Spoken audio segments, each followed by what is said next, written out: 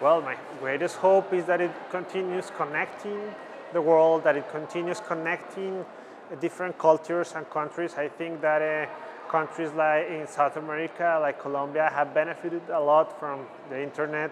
I think we have many of us have achieved new opportunities and dreams because of the internet.